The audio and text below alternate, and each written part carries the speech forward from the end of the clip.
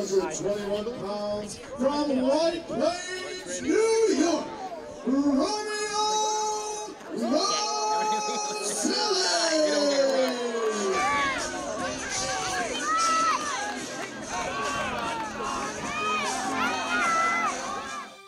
All the world's a stage, and all the men and women merely players. They have their exits and their entrances, and one man in his time plays many parts.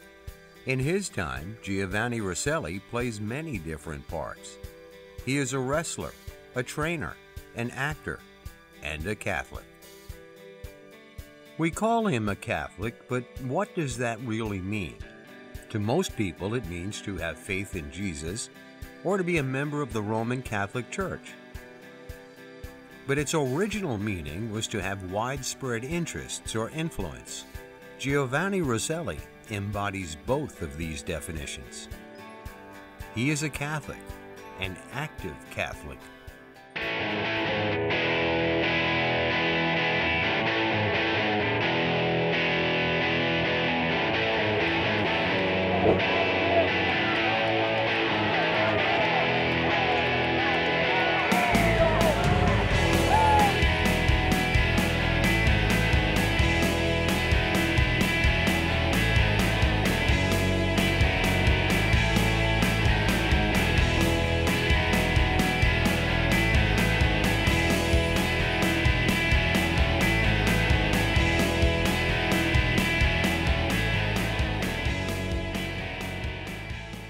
I'm here with Giovanni Romeo Roselli. We're here at the event Wrestling Under the Stars.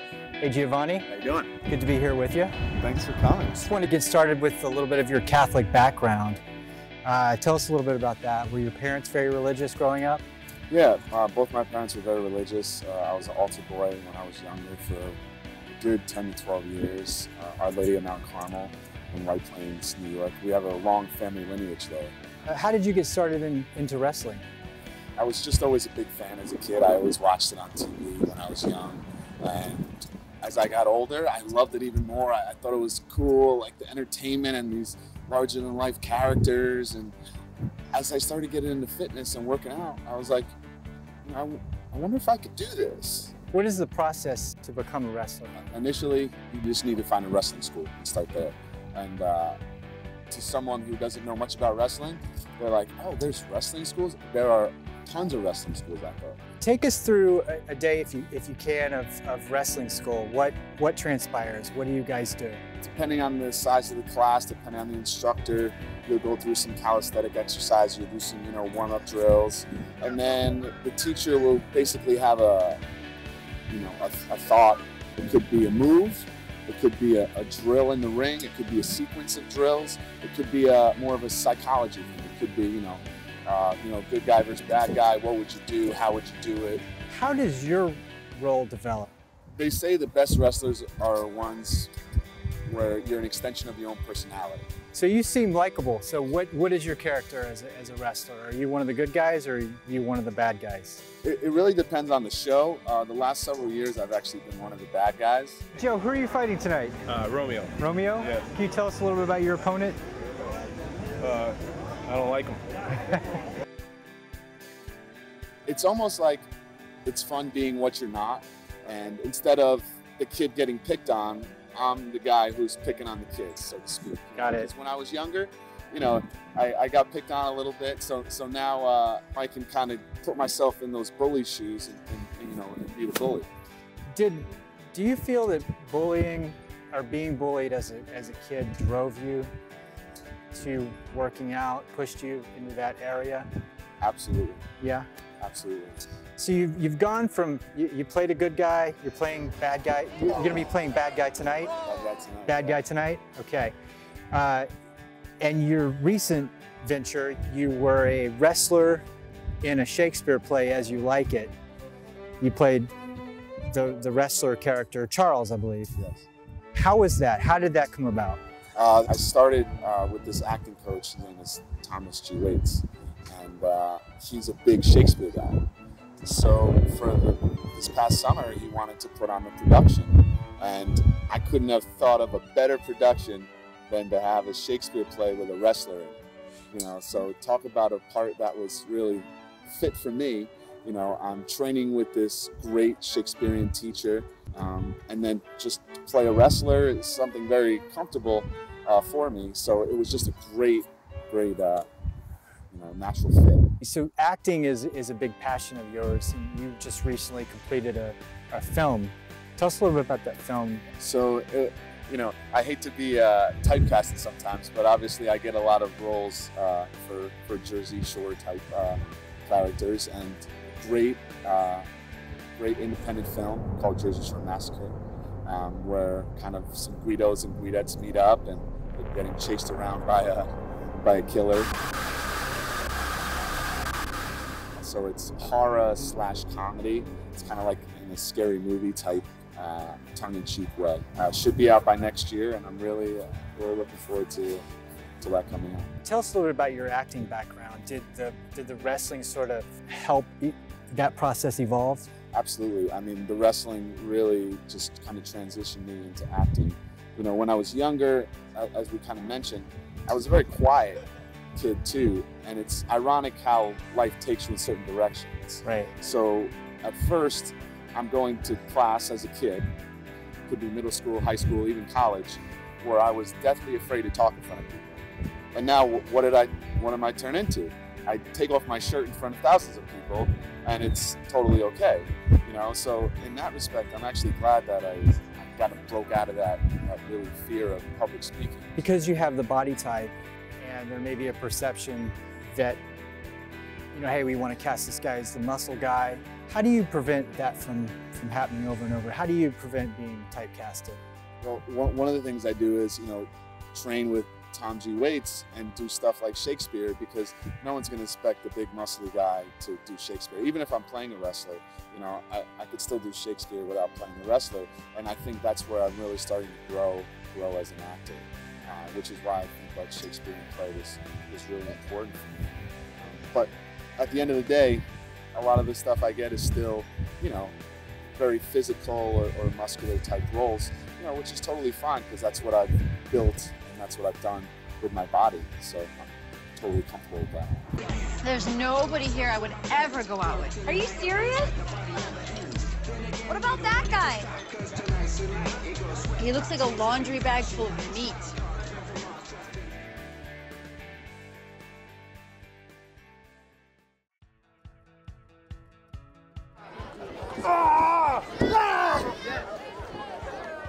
Have you ever had moments where you felt the pressure to take steroids or anything? Or has that ever come up? I know what's right and I know what's wrong. And I know that that's not something that is good for me, right, good for my body, and even good for my family down the line. I've had to overcome many injuries with wrestling. I've had 4 major surgeries on my body before the age of 30. Wow. And that's a tremendous amount of stress to put on your body. 2 shoulder surgeries, 1 knee surgery, 1 arm surgery. But then at the end of the day, I'm still saying to myself, I could still do it the right way. I Right. can still do it without it, and I'm going to be stronger in the end.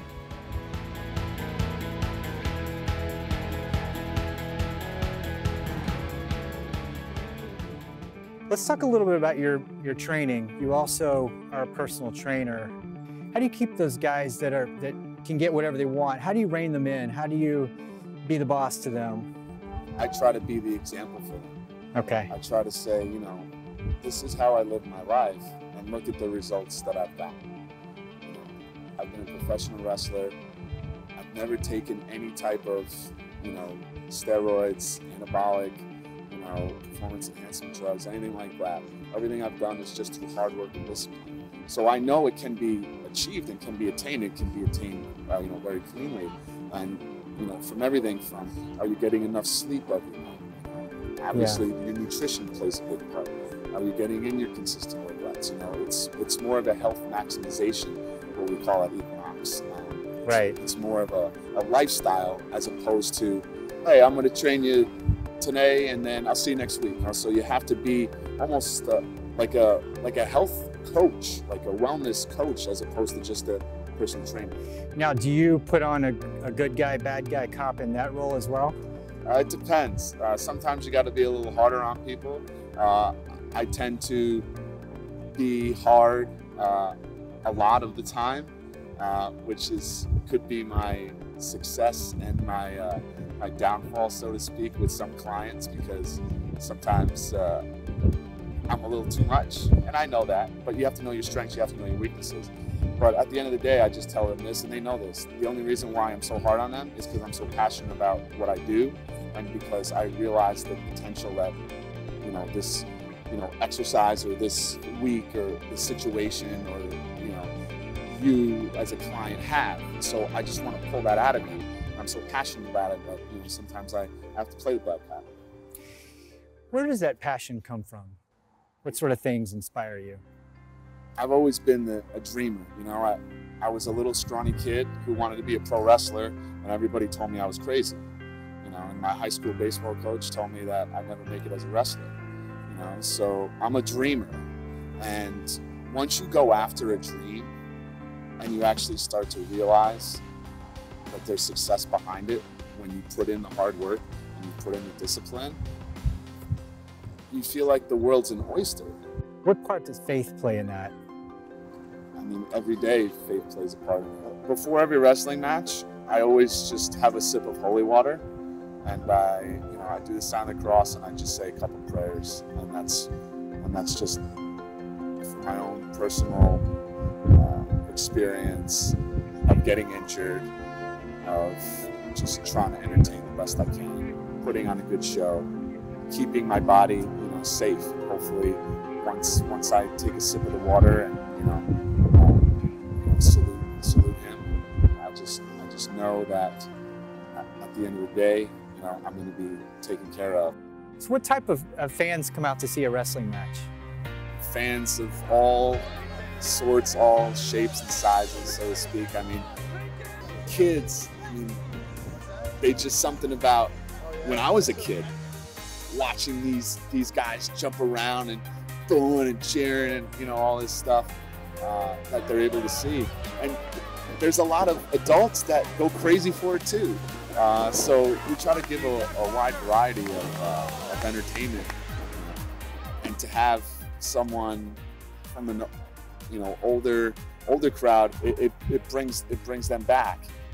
And as a kid, what's not cooler than being able to cheer for the good guy and boo the bad guy and get all interactive. You've got a lot of kids that obviously go to wrestling matches. What would you like to say to them? What sort of things would you like to leave them with? Well, first off, I would say, if you see me as a bad guy, just know that it's just playing a role, and if I'm having you boo me, it's just part of my job, and if you're booing me, then you're probably just having a great time. And I would just tell them from personal experience, whatever you want to do, just go after it, and go after it with full heart, discipline, determination, drive. If people are telling you no, then just use it as motivation. If there's obstacles in your way, then look at them as opportunities. You have to keep going, because every time you overcome an obstacle, you get a little stronger. Every time someone tells you no, or every time something doesn't go your way, you're one step closer to going the right way. So just always look at it like that, and just dare to dream.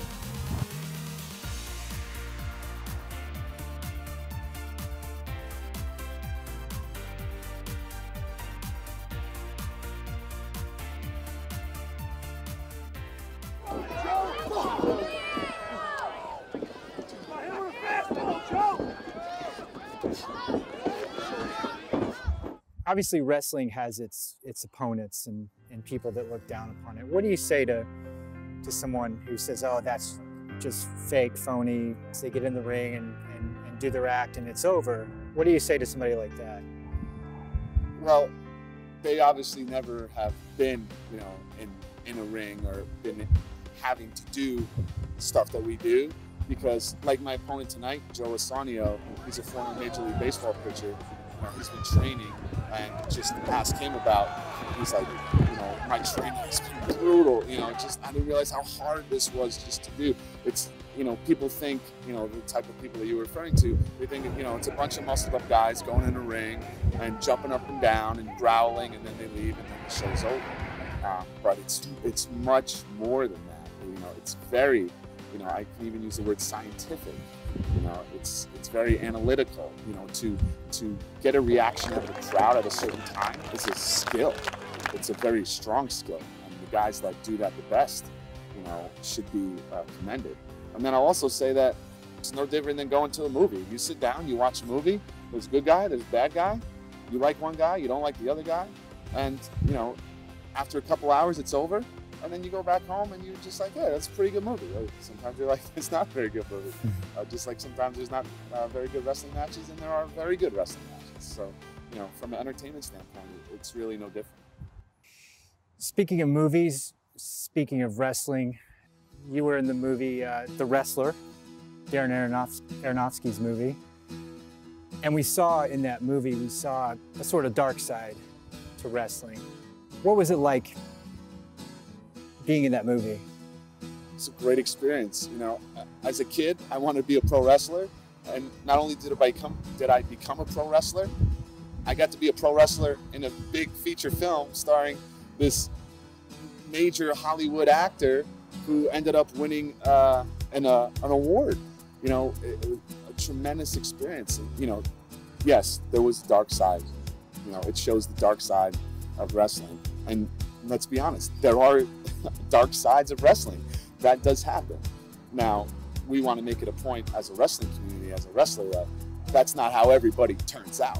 The explanation needs to be said, and hopefully it goes without saying, but, you know, hopefully people will realize that, okay, that's one side of it, and that's what could happen.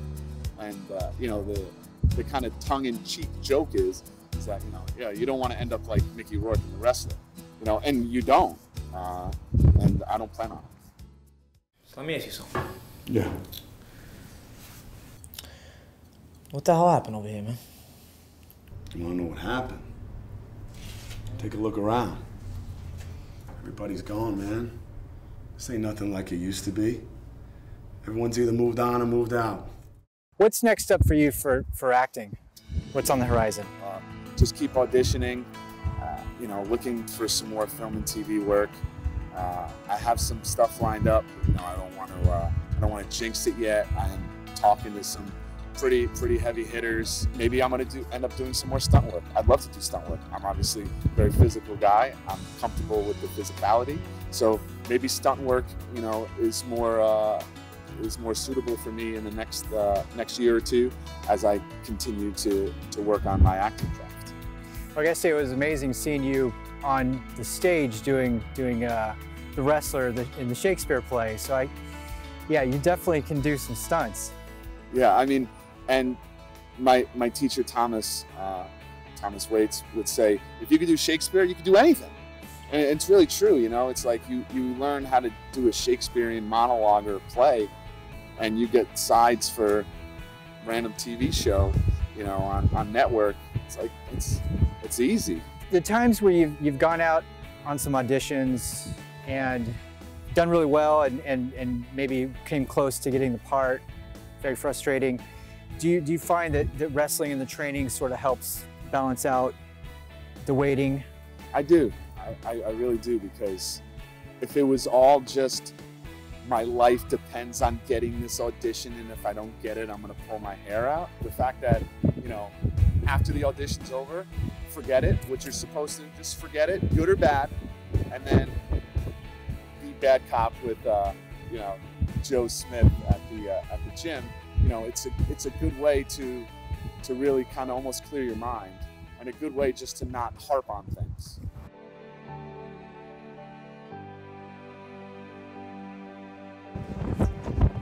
I always say that wrestling's going to be in my heart. It was my dream as a kid to be a professional wrestler.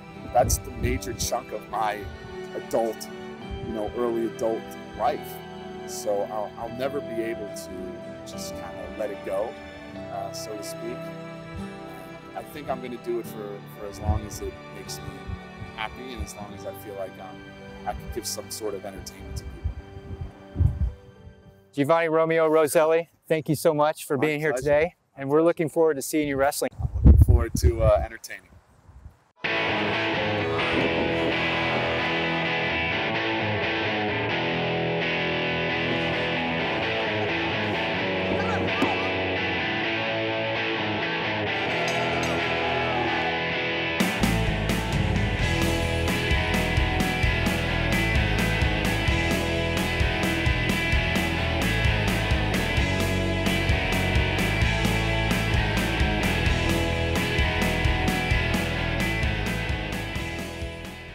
I've known him for 9 years, back when he was the Heartthrobs. And when it's all said and done, all the smoke is cleared, all the dust has settled, all the blood has been shed, all the cards have been dealt, all the cliches have been spoken, etc., etc., etc., ...